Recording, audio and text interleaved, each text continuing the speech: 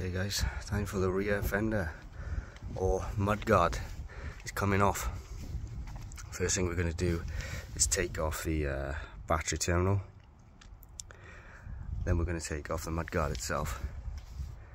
So to take it off, look, size 5 Allen key, unscrew it, and then what should happen, this bottom bracket will fall off. Okay, so there it is, bottom bracket came off. Now it's just a case of pulling this out, place it to the side. Right, so to remove the battery itself then, grab this little clip, quite difficult. Push down, that will loosen that off. Use the Allen key. I've already started to loosen these off just for the purpose of this. Take off the negative terminal or connection, and then you need to undo this screw. As you can see, I've already undone mine on the positive terminal. Quite hard to get in there, so got a posi screwdriver head attached to an adjustable, placed it into it, loosened it off enough that I can use it with my finger, and then just take off the posi terminal without losing the screw. And you should be able to pull the battery out. All you simply have to do is lift it up over here. It's quite hard to do this with just one hand, but once it's over the lip, just pull it out.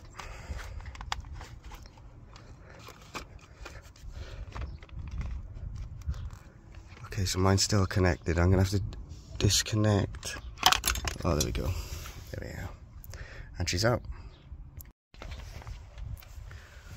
Okay, battery's out. Now I need to take off the mudguard, so follow it back round.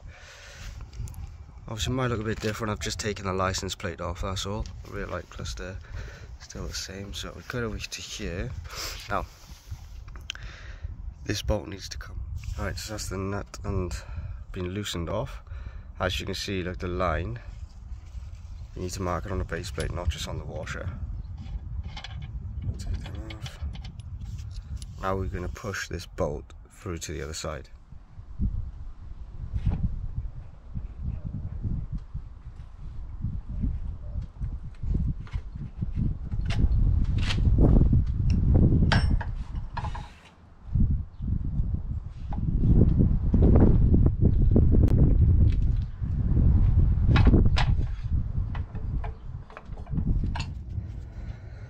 So to get the chain off the wheel then, first just move the brake pad, move that out of the way so it frees you up a bit of space. Next thing then, lift the tyre right up to the top of the mudguard. That'll give you the free space then to lift the chain over the cog and the wheel free. Just move the wheel out the way.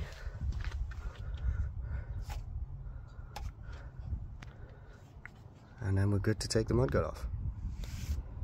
Alright then, next step. Undo this little star nut and bolt here. Same on the other side. I've actually taken that off already because that one was where the chain guard was attached to. That's been long gone. And then the whole reason for taking the wheel off is to make it easier to get these. With the wheel on, I'm serious, that's going to be a lot harder. Take them two out, and then these either side. Alright, and I'll do that now.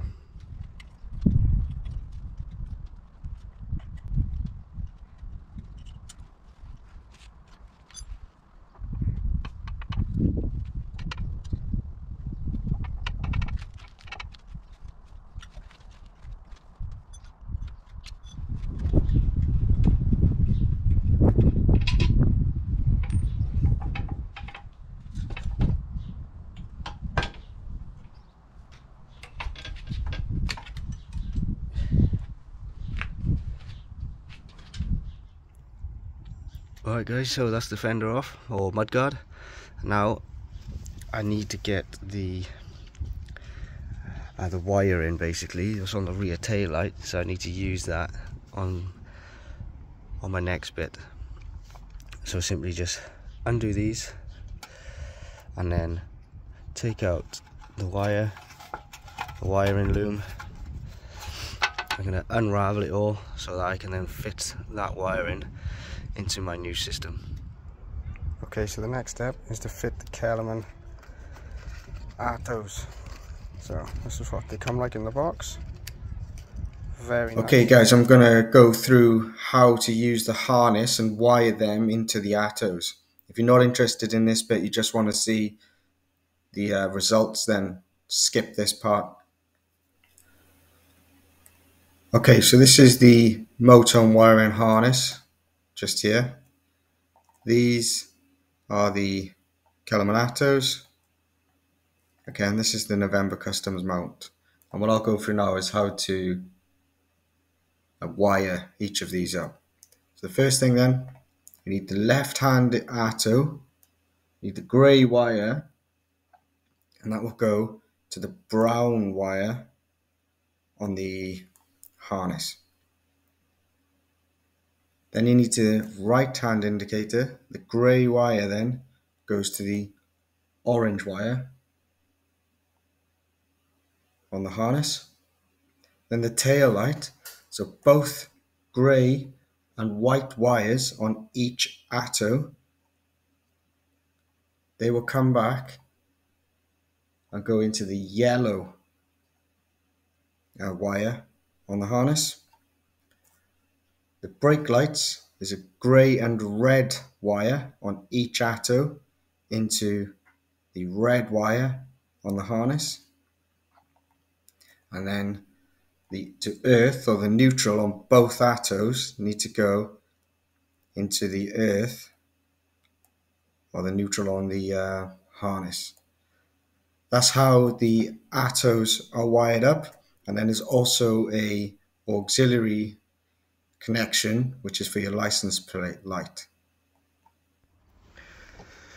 To get the wheel back on, guys, it's pretty much the reverse. The only difference is now I'm placing on the side plate, or the side plate mount. Place that on, then the brake, so the brake pad, put that through. Okay, I had to open up the pads. It was literally just push the pad itself back against there, so the disc, there'd be enough space for the disc. Get the rod or the spindle, push that through the wheel itself all the way around, and then lifted the wheel up so that I could place the chain on. At that point, just got the chain onto a couple of the bottom spikes and then started to rotate the wheel forwards, and then that would that basically picked the chain up onto the cog. Once the chain was on, push the remaining spindle through and then place the washer and the bolt back on. I'm going to have to torque this up to 110 Newton meters torque. Alright, so just going to torque this up to 110 as per this Triumph manual. So there we are, click. Okay, so as you can see now, then all the wiring is done. I've run it through the bike up onto the Attos and then into the battery box. What I'm going to do now is connect the battery, do a quick test, make sure that it all works. Once it's working, then I'm going to basically tape up all the wiring, neaten it up, hide it away, and then we're good to go. Just push this battery back in, not all the way. I'm just going to do a test first.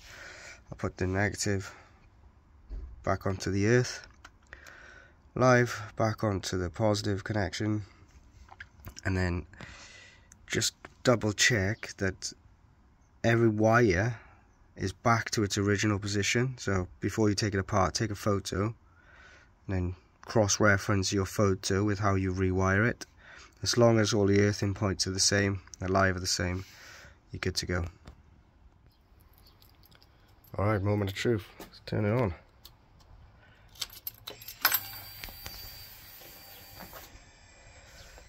see tail lights.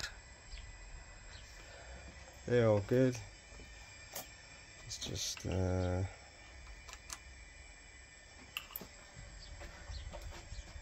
indicator's good, but you can see the pulse rate is far too fast.